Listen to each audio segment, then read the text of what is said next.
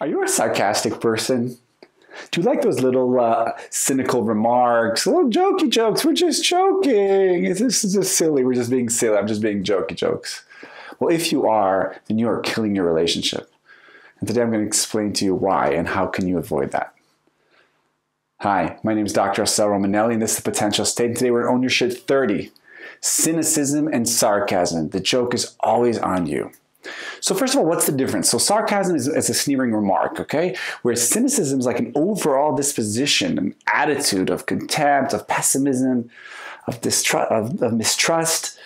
And what I found in recent years is that these like cynicism and sarcasm, they're just relationship killers. And why do people do that? So most often I find that people do this because they're replicating a script that they've inherited from their parents, that they've seen growing up, that their social settings kind of, encouraged, or that was the way to get it popular, that was the way to be accepted. Also, teenagers, a lot of times, are sarcastic and cynical, but actually that's just a protection. It's a protection for being heard. It's a protection for being vulnerable. It keeps you safe, right? Because you're not actually saying something too vulnerable. You're keeping things fuzzy and vague. It's a one-up, because the second you're sarcastic, you're a little bit one-upping the other person, right? The joke's always on their expense. And what happens when you're a cynical person is you start attracting to your life people that are also cynical, right? So you create, professionally, personally, obviously in your intimate relationships, a cynical environment. And what's the risk when you're in a cynical relationship or a sarcastic relationship? First of all, over time, the listener doesn't really know if you're honest or not. Oh, I love your shirt. I had such a good time. Well, that movie was amazing. Was it amazing or wasn't? What happens?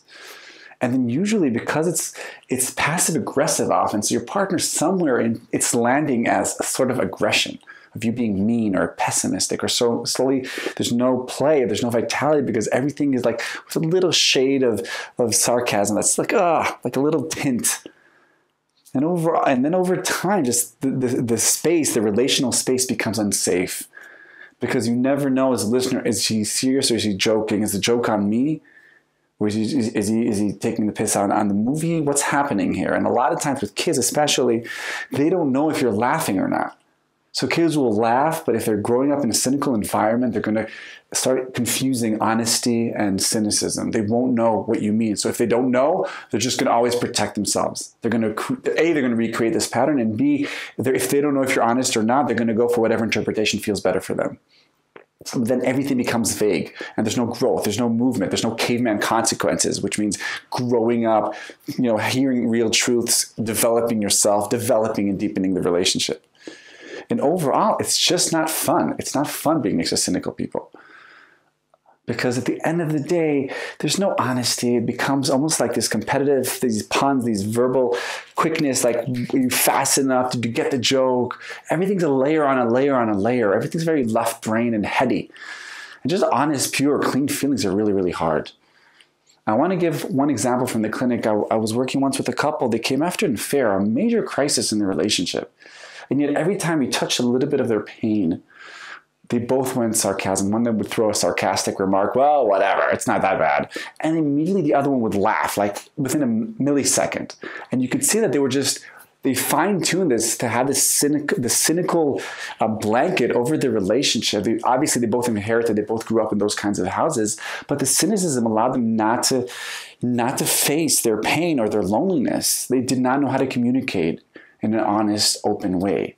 So everything was sarcasm and kind of jabby jabs or passive aggressive. And they were wishing that the partner will see beyond and go to the honest place. But it was hard for them to hold a clean, open space. And what we did is I first of all named it. I gave it a code name called Jokey Jokes. And the second we said Jokey Jokes, that was my way of saying, guys, why are we cynical right now? Let's clean it up. And it's a muscle they've been working on for the past few months, trying to realize how can they clean that up. So how do you minimize cynicism and sarcasm in a relationship? First of all, share this episode with your partner.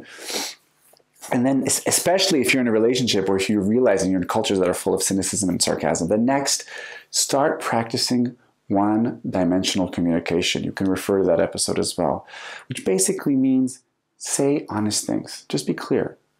Take a chance, right? You can also say bad things very directly. I did not enjoy last night, or I'm very disappointed you're here, or Try to find a way to just say what you feel. Say it very honestly. Get ready for ruptures. Get ready for pushback. In the beginning, your partner's going to think you're joking, and they're going to laugh and say, and you can say, no, I'm serious right now.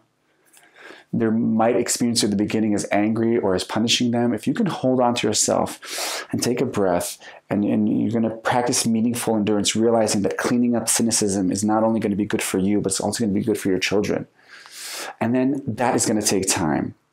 And what's going to happen is you're probably going to also lose status. You're going to become a little bit one down because suddenly you're going to be mocked or ridiculed. There'll be more fighting. Your partner will be more upset with you because suddenly you're saying things that are honest.